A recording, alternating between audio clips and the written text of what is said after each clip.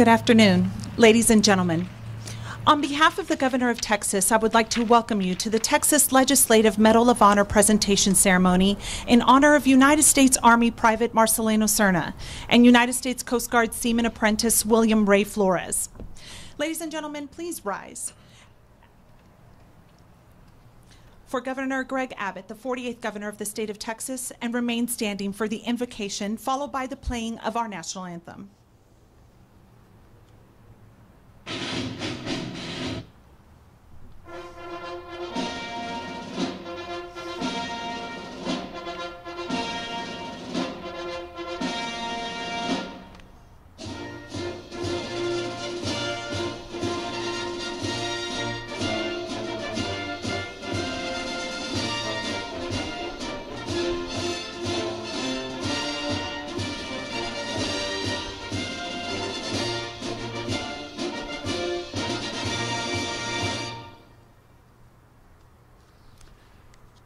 Would you bow with me in prayer?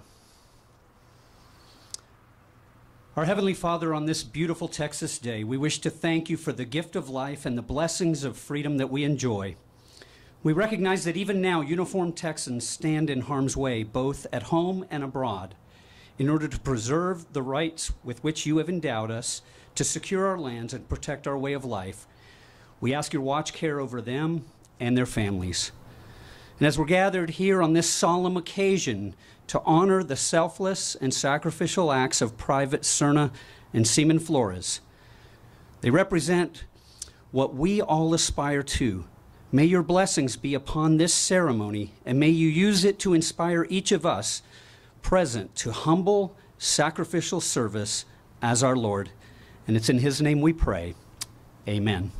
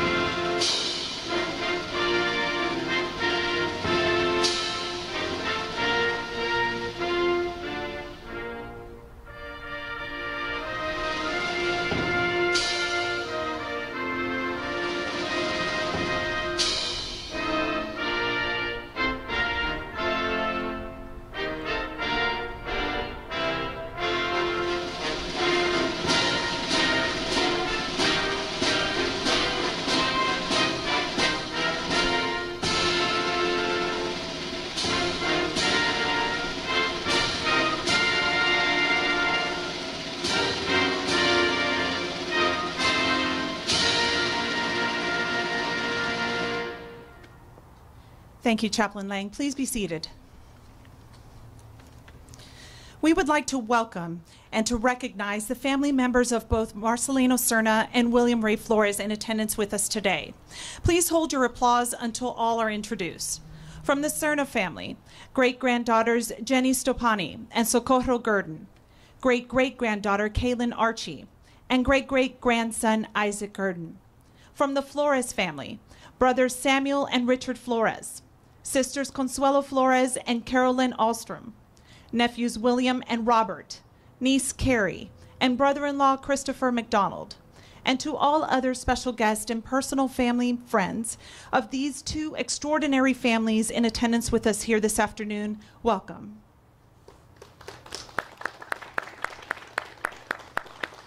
The Texas Legislative Medal of Honor was established to recognize gallant and intrepid service by a member of the state or federal military forces. We are here today to recognize and award the Texas Legislative Medal of Honor posthumously to United States Army Private Marcelino Serna and United States Coast Guard Seaman Apprentice William Ray Flores, who proved themselves deserving recipients of this prestigious honor with their heroic actions in the service of their nation. A remarkable soldier, Private Marcelino Serna demonstrated exceptional resourcefulness and courage during an engagement near the French town of Saint-Mihiel, when 12 members of his unit were gunned down by the enemy. He volunteered to scout the machine gun emplacement on his own. moving through heavy fire and surviving 2 rounds that were deflected by his helmet. He tossed 4 hand grenades into the machine gun nest, killing 6 of the enemy combatants. He then took the other 8 survivors captive. Shortly thereafter, during the Meuse-Argonne campaign, Private Serna volunteered again for a lone scouting mission, wounding a German sniper with a shot from 200 yards, and then following the injured man into a trench, firing and hurling grenades in all directions to make it seem as if he were part of a larger front. He shot 3 German soldiers immediately, then attacked an enemy dugout, killing 26 more and capturing 24. He single-handedly held the prisoners at gunpoint until other members of his unit had arrived. Private Serna served in combat until the end of the war and was wounded in each leg. While recovering in a French hospital, he received the Distinguished Service Cross from General John J. Pershing. He also earned the World War I Victory Medal with 5 stars, the Victory Medal with 3 campaign bars, the St. Mihiel Medal, the Verdun Medal, and 2 Purple Hearts, as well as decorations from the governments of France, Italy, and the United Kingdom. He became a U.S. citizen in 1924 and settled in El Paso, where he resided until his death in 1992. The most decorated Texas veteran of World War I.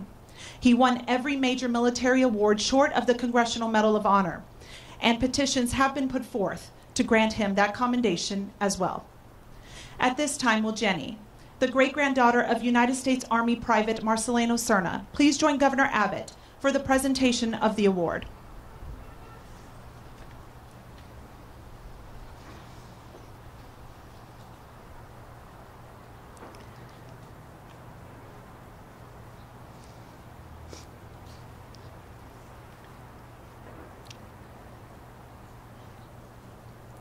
The Texas Legislative Medal of Honor is being awarded to Private Marcelino Serna for extraordinary heroism in action while serving with Bravo Company 355th Infantry Regiment, 89th Division, American Expeditionary Forces during World War I.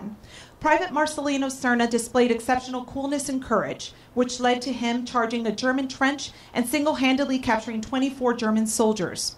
Private Serna's extraordinary heroism and selflessness during missions in World War I will not be forgotten. Private Serna's heroic acts are in keeping with the finest traditions of military service and reflect great credit upon himself, the 355th Infantry Regiment, and the United States Army.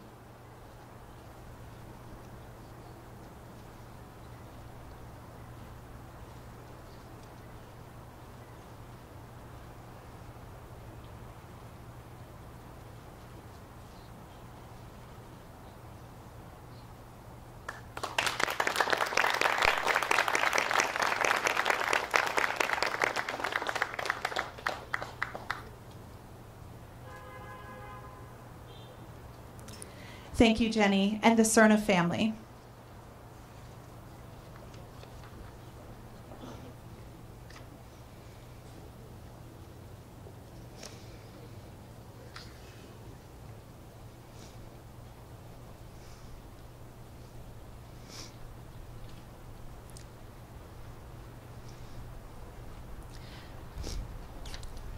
William Ray Flores was born in Carlsbad, New Mexico, in 1961.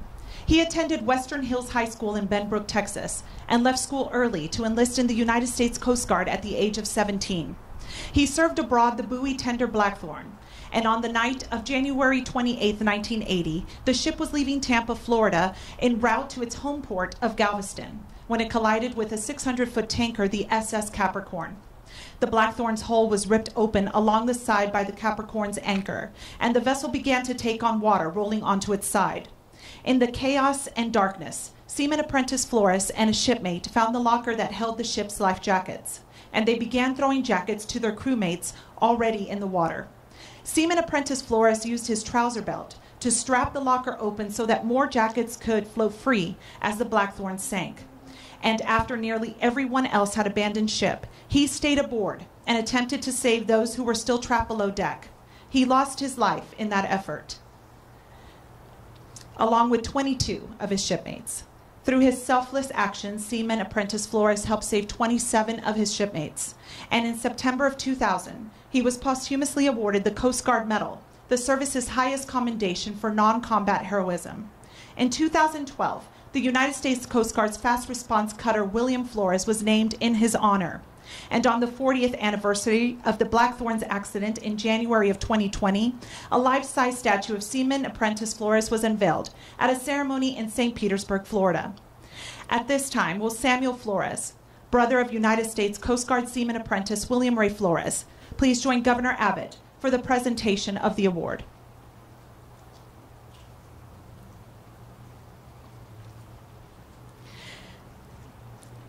The Texas Legislative Medal of Honor is being awarded to Seaman Apprentice William Ray Flores for exceptional heroism and valor while assigned to the United States Coast Guard cutter Blackthorn. Seaman Apprentice William Ray Flores gave the ultimate sacrifice while in the line of duty on the night of January 28, 1980.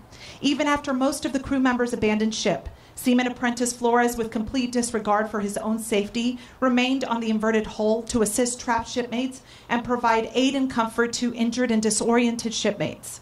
His exceptional fortitude, remarkable initiative, and courage throughout his tragic incident were instrumental in saving many lives and resulted in the sacrifice of his own life. Seaman Apprentice Flores' courage, selflessness, and devotion to duty are most heartily commended and are in keeping with the highest traditions of the United States Coast Guard.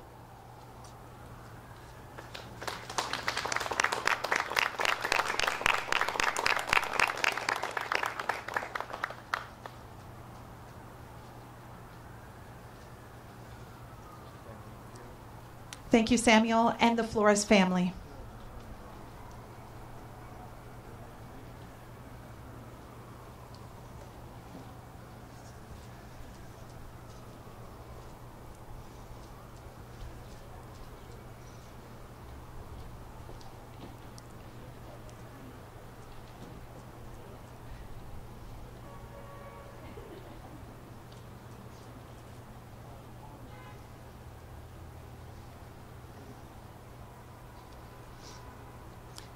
At this time, it is my distinct honor to introduce the 48th Governor of the great state of Texas, Governor Greg Abbott.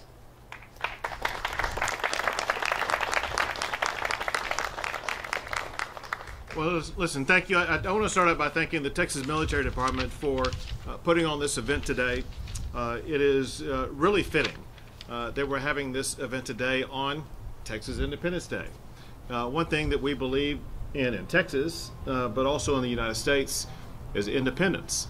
Our independence as a country was won by the men and women who stepped up and put their lives on the line through the military to win that independence. The same thing applied to the winning of the Texas independence. What we know is this, and that is throughout the history of our country and the history of our state, it has been those who have stepped forward, those who are heroes, those with character, those with courage, who stepped up to make sure that we were able to win that independence. In Texas, we support our military, both in Texas and our United States military, for stepping up and securing our freedom in this country. I want to thank Mariah Cruz for what you are doing here today. I want to thank a couple of other people. A good friend of mine, General Hagee, thank you for being here, General. Of course, Adjutant General Tracy Norris and Kaylin Archie and everybody here, and especially all the veterans with us here today and their family members, as well as all the family members of those who have received the award today. Today we honor two men who raised their hand and they answered their call for our country. Their bravery is so inspiring when you listen to the stories of what happened. You cannot be anything but inspired. The heroism, unbelievable. You have one soldier pretty much take out the entire opposing army. It's just astonishing that you see that kind of, not just bravery, but bravery with success to overcome an opponent. And they answer the call for a country and alter the arc of a war, alter the arc of history.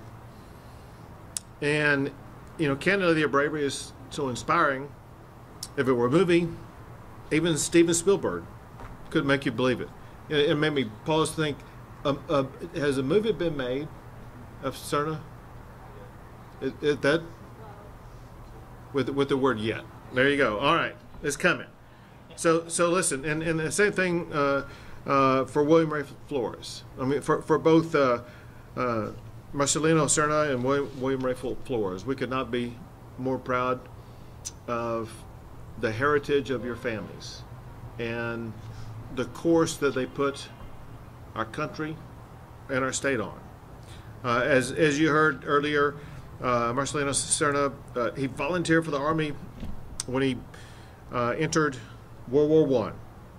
And he wasn't even a U.S. citizen at the time, which also says something that's really remarkable. We still see that in our service today.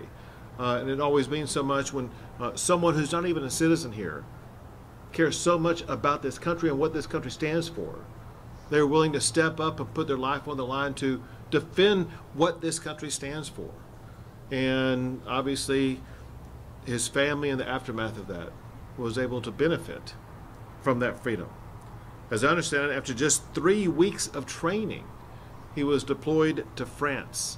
That's not a lot of training, General. But I guess during a world war, you don't have time for that kind of training. Candidly, many people would shudder when faced with the carnage, the brutality of what they went into, but not Private Serna. When his company was gunned down, as you heard, and what he did in response to go after the gunner who attacked his fellow soldiers, that's uncommon valor. It's just stunning. And to see the results of that uncommon valor was even more amazing. And as you also heard in the proclamation, he was awarded the Distinguished Service Cross from General Pershing himself, and along with all the other medals and awards, extremely well deserved. And I hope, as was pointed out, he will receive that Congressional Medal of Honor also. Although he's no longer with us, I hope that this Texas Legislative Medal of Honor lets you all know just how much we appreciate his incredible actions. It is the brave acts of people like him that reminds us that freedom is not free. For Coast Guard Seaman Apprentice William Ray Flores, we know that Flores left his high school in Benbrook, Texas, to enlist in the Coast Guard. When his ship collided with that big tanker on that night, he leapt into action in ways that maybe others wouldn't do, and put his life at risk, and unfortunately lost his life while protecting and preserving the lives of others. There are, as I understand it, 27 of his crewmates that he saved from drowning, but unfortunately it did cost him his own life. But because of those that he was able to save, more than 24 families were able to see their loved ones again. Today, Seaman Flores has, as you know, both a Coast Guard fast response cutter named after him and a life-size statue in his honor in St. Petersburg, Florida, which I need to go see sometime. Until today, there's been no recognition from the state of Texas for his brave actions. We are fixing that with this well-deserved Texas Legislative Medal of Honor. Seaman Flores' selfless heroics are the embodiment of service that we expect from Texans, that we've seen from your family. And we're proud of the entire family for what William Ray Flores provided to our country and his service and what he's meant to our state. As we gather today, we see the bravery of Ukrainian people in Europe right now, extraordinary bravery. It reminds us that when faced with incredible odds, incredible people rise to the occasion. Seaman Flores and Private Serna were incredible people whose bravery still rings true after all of these years. On this Texas Independence Day. These two brave men show what it means to be a true Texan. I'm proud to present these families, as I have, with the Texas Legislative Medal of Honor, and just ask that God be with you and your families and guide you and your families as you go forward. God bless you all. God bless the great state of Texas, and God bless the United States of America.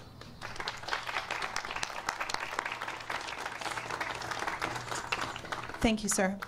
Marcelino Serna and William Flores each demonstrated uncommon courage, initiative, and devotion to their comrades during desperate situations, and it is indeed appropriate that they be honored with the highest military award granted by the state that is proud to call them Texans. Ladies and gentlemen, please rise for the benediction and the departure of Governor Greg Abbott. Would you join me in prayer?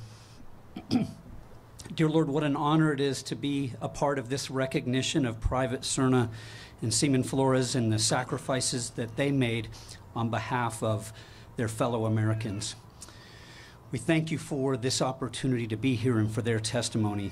As we prepare to depart, we ask once again for your blessings. We thank you for great Texas families like the Serna and Flores families, and we ask that you would place your blessings upon them. We again thank you for the great state of Texas and humbly ask that your grace and peace would go with Governor Abbott and our other elected and military leaders, and may your blessings abide upon the people of Texas. We ask these things in your precious name. Amen. Amen.